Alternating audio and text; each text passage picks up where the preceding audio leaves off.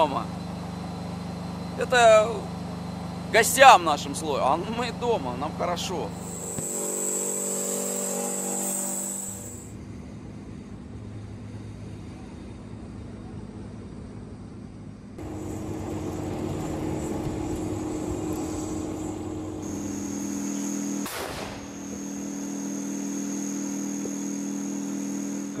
Бахмут вони знищили, а не захопили.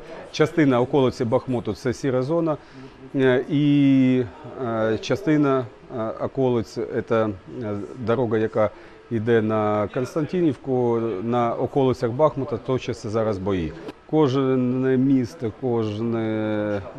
кожен населений пункт, який зараз знаходиться на тимчасово окупованій території, звісно, в планах є звільнити їх, але наразі Бахмут потрібно не штурмувати, не зачищати, а обходити його з флангів, замикати, блокувати і після цього тільки проводити зачистку.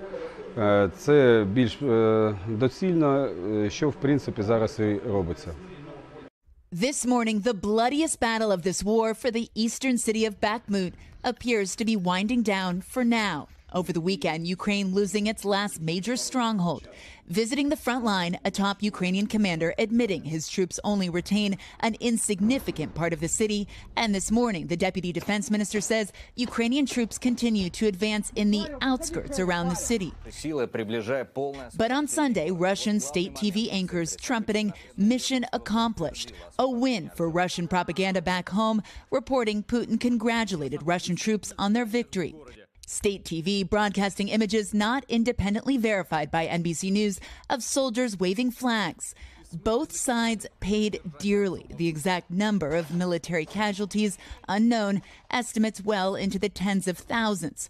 But as the sun set on Bakhmut last night, the smoldering remains of a city where 80,000 people lived before the war. Satellite images from 2022 and this month show a vast uninhabitable wasteland. But you have to understand that there is nothing. They destroyed everything. There are no buildings. There is nothing on this place. So, just ground and a lot of dead Russians.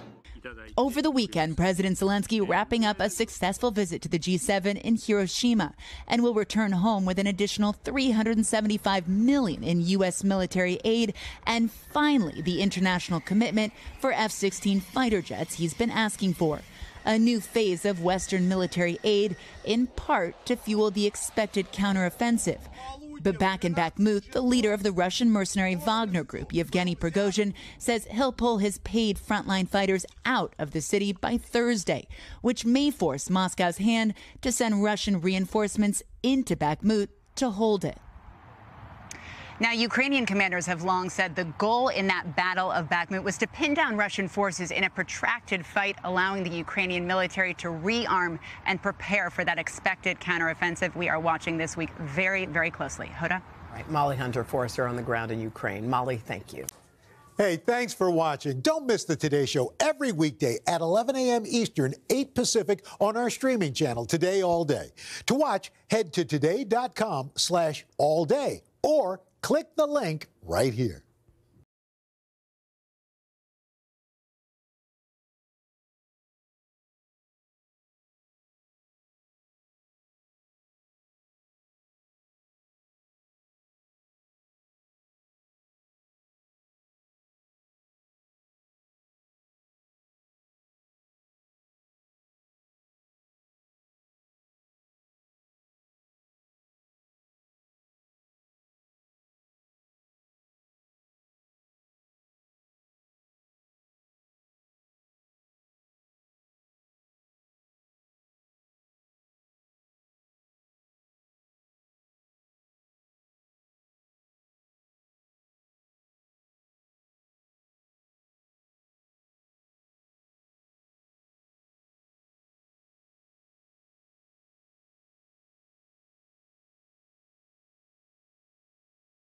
Там пидор, говоришь, да?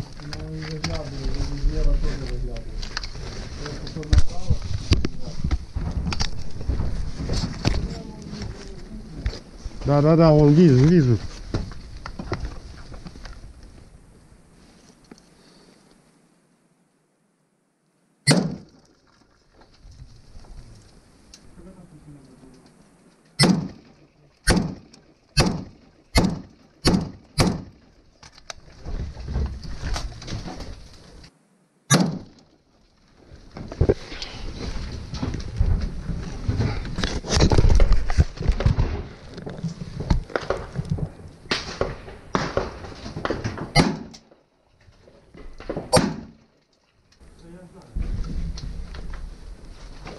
Ты понял, где? Ну вот меня... Да, тебя не вижу. Я же вижу только туда. Принял. Все. Давайте перший. Быстро, быстро. Блядь, да третий подъезд зеленый, сука. Давай. Да. Блядь, РПГ цепануло. Ниже. Солома на приеме, на приеме. Давайте, мужики, Минус, хлопці вже ушли, хлопці вже ушли.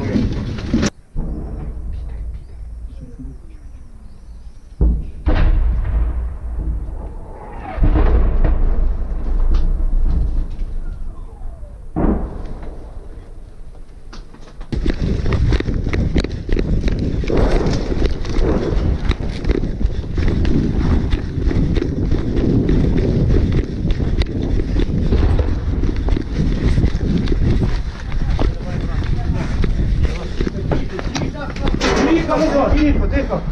Выше, поднимайтесь выше.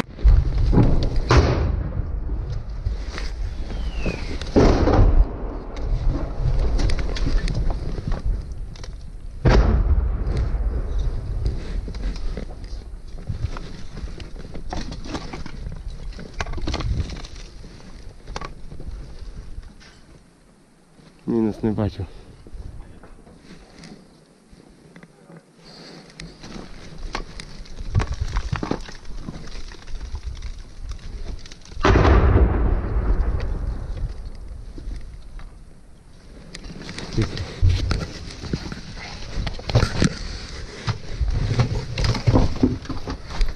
Чисто. Вид там охуенный.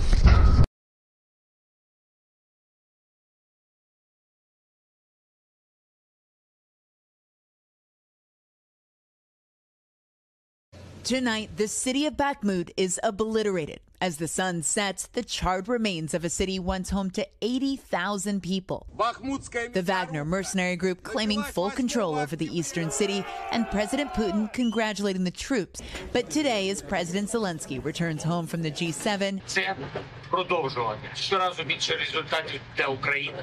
ППО, артилерія, бронетехніка, снаряди, тренування. Ukrainian officials say it's still a fight for the outskirts of Bakhmut. Meanwhile, the Kremlin releasing footage of Russian fighter jets, it says targeting an airbase in the southern Ukrainian city of Dnipro. But Ukraine says it was Dnipro's civilians that came under Russian fire. Nobody here, this grandmother says, could have imagined in their worst dreams what happened here last night. Tonight, signs the conflict is spilling across the border, fighting reported among Russian rebels inside Belgorod, Russia. And Lester, you hear those sirens in Kharkiv. Well, the Battle of Bakhmut has been the single bloodiest battle of this war so far, but of little strategic value. Now, if Russia actually does control that city center, they now have to hold it as Ukraine prepares their counteroffensive.